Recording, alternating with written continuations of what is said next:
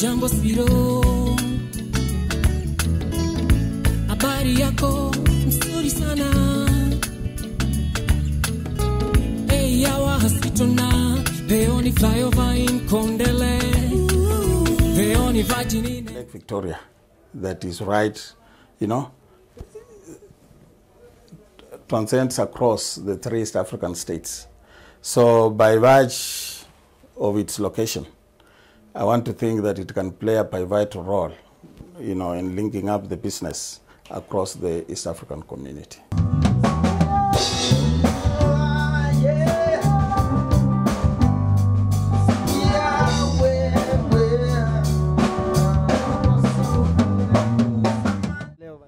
Poa, mimi Naam Festival ni kitu ambaye inamuonesha watu wengi sana. I come from Congo, DRC, et puis je parle aussi français. On est là pour soutenir et puis faire des fiertés de la musique Kenya entière. Et puis je suis très content, je m'appelle Bébé Kiro, l'artiste musicien qui évolue à l'est de la République du Kenya. Et puis Naam Festival, on est là ensemble. It's all about the Kisumu tradition and the warmth of Kisumu.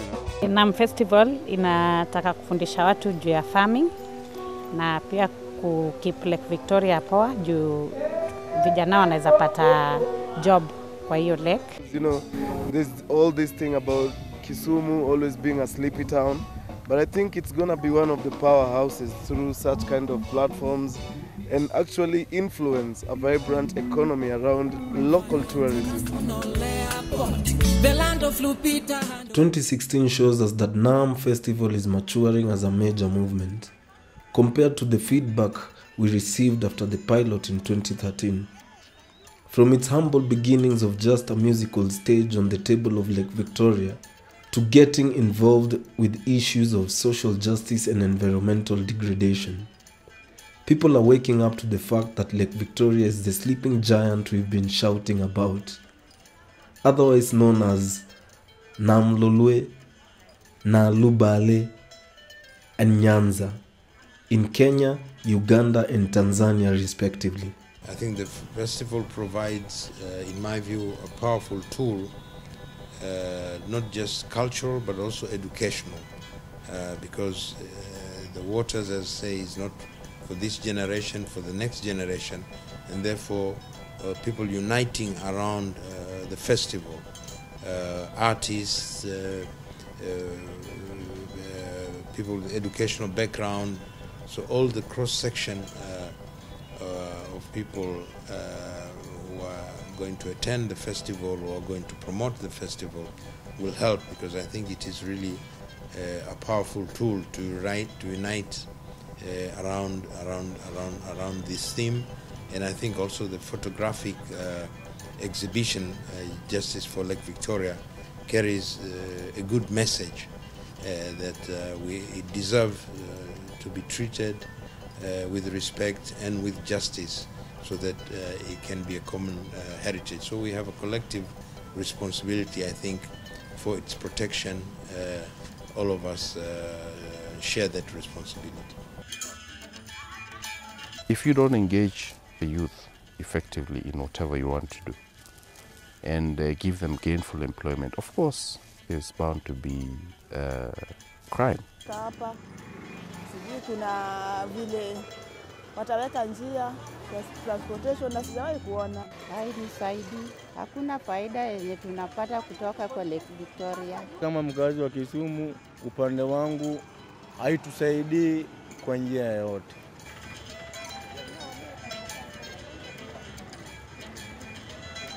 Enid Mudhoni, IDLO Country Director, commented, "The IDLO has supported the Justice for Lake Victoria Environmental and Social Forum with the hope that their activities will help to generate consensus among the different actors on collaborative action towards restoring the lake and the dignity of the people who rely on it for their livelihoods." During the Justice for Lake Victoria exhibition, Yorokamu Bamwine, the principal judge, the High Court of Uganda, commended the Naam Festival, a cultural platform that seeks to inspire a community-driven campaign for sustainable stewardship of East Africa's most unifying symbol and Africa's greatest freshwater body, Lake Victoria. On behalf of the Ugandan judiciary, he pledged the full support in defending and protecting this invaluable natural resource, Lake Victoria.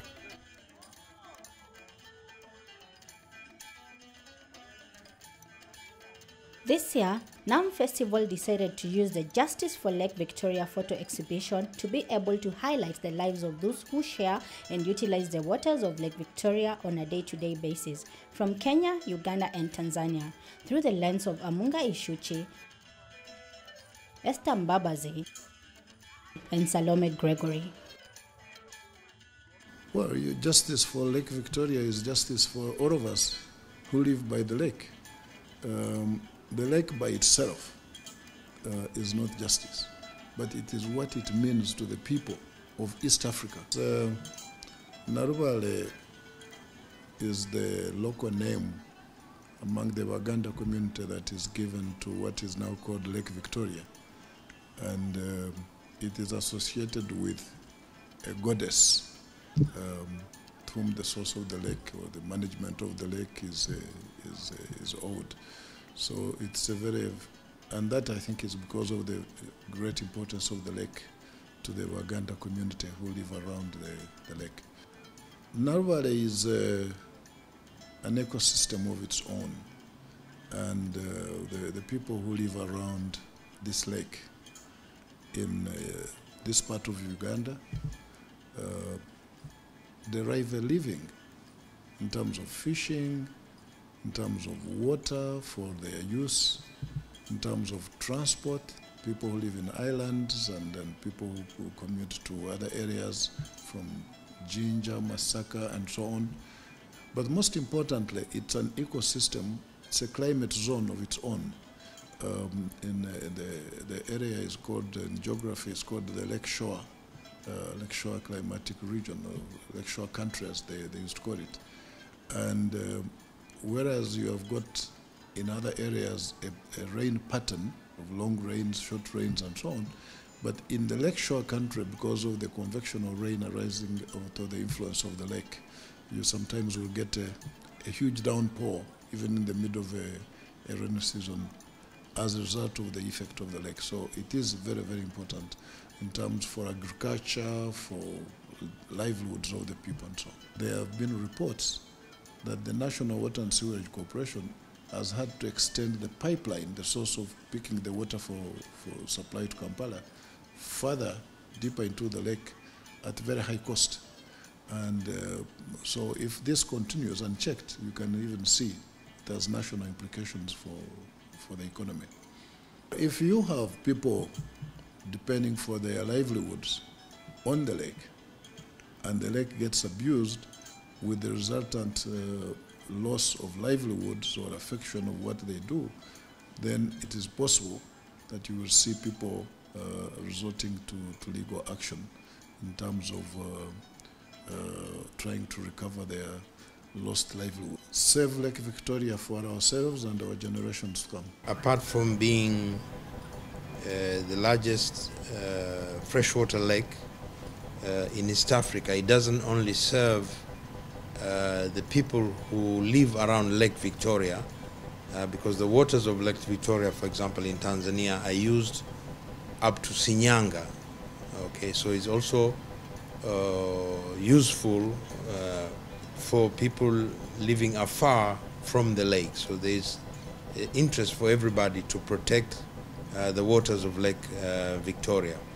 And insofar as the preservation of the water of Lake Victoria, I can say in terms of the court's role and what we are doing, one of the areas is in relation to dynamite fishing, which is a threat, not only a health threat for people who do the dynamite fishing, but there is also an environmental threat, there is also a security threat. And the courts in Tanzania, in collaboration with the police, the law enforcement agencies, have taken this very seriously in terms of apprehending and prosecuting those who are responsible. Lake Victoria cannot speak for itself, so we have to speak and advocate for it. Change is more possible when communities take up their role in empowering institutions and holding them accountable to community standards.